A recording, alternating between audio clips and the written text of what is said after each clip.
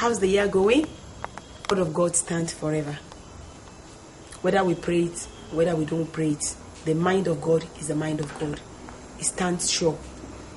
And unto the righteous, it is blessing. And unto the wicked, it is judgment. What have you chosen? It says, I've set it before you, life and death. This year, God is doing a new thing. And I can assure you, the promises of God concerning you shall surely come to pass. In the name of Jesus. Until May 2007, when the love of God located Princess Odinaka Alfred, she had lived a full-time prostitute, operating from a brothel in Suleja, a suburb of Abuja. By the prompting of the Spirit, we were led of Christ to recover Princess. My names are Princess Peace Odinaka Alfred. Before the Lord touched me, I used to be a prostitute, there from Wawa to Suleja Barracks. And there I had a lot of bitter experiences about being a prostitute. But today, as you can see me, as the audience, as you can watch, who it had been believed that my ashes would be turned into beauties, that I will go from grass to grace, that I will be a teacher to the whole world. I give all the glory. What he has done through the woman of God, Pastor Bingbe and Pastor Esther. Father, I give you all the glory for that. Praise the Lord. As a war, when I was in the barracks there, I experienced some bitter things that one should not even think about.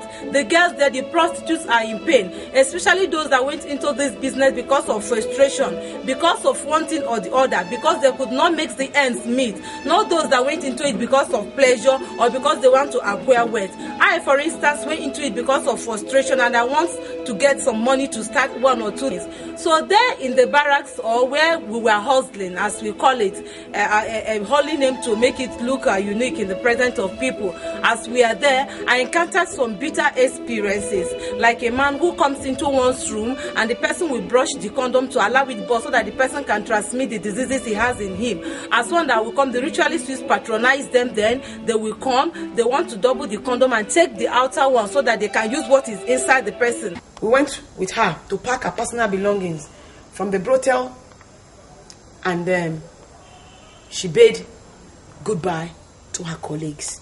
As I'm here with my baby, known here as Rosemary, and she has come to say goodbye to her words, and then she's entering into new life to begin to affect her generation. And I can tell you, with the new life I have here, the face of Christianity is going to experience explosion. What do I call it? Explosion. Pastor Esther, what do I call it? Explosion. Girls, what do we call it? Explosion.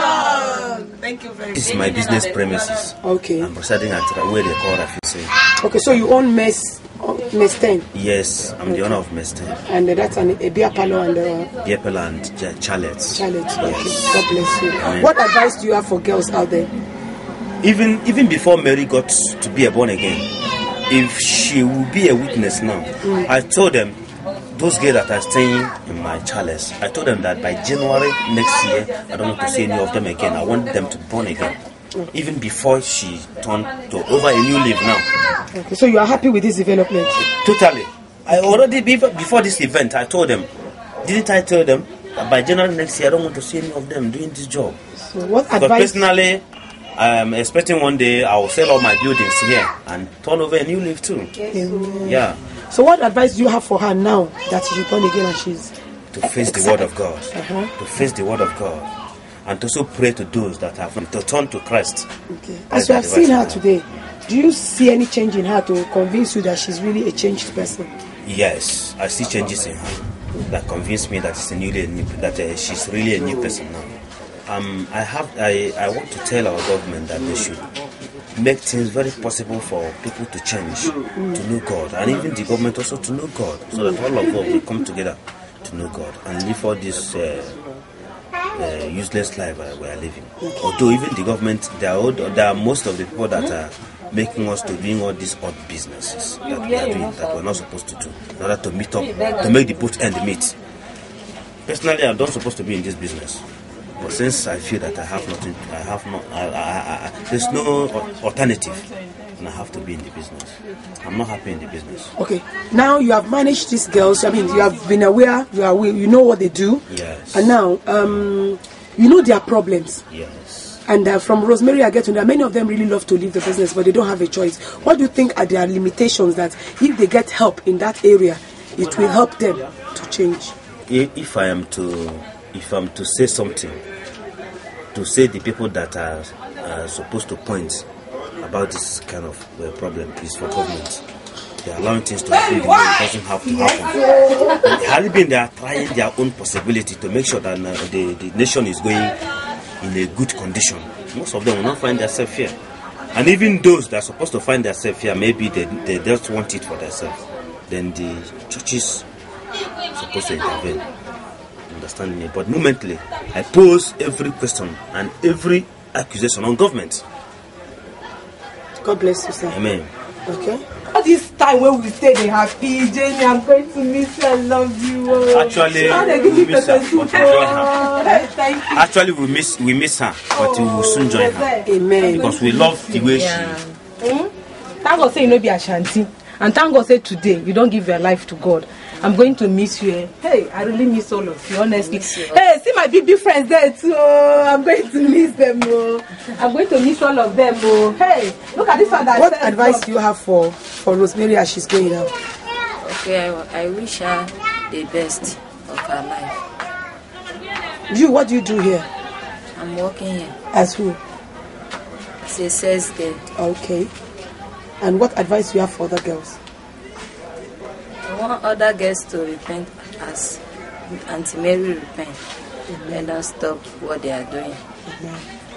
God bless you. Bless you. Praise the Lord, praise the Lord, let the devil his mouth. Praise the Lord, let the people rejoice who come to the Father through Jesus our Son, and give him the glory, great things he has done.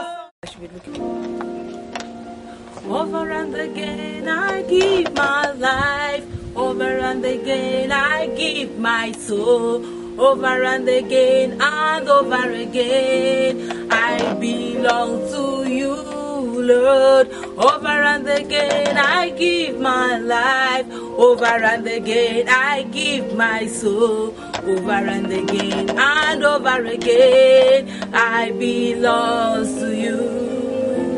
Teach me, Lord, I'm on my knees, if there is any evil way.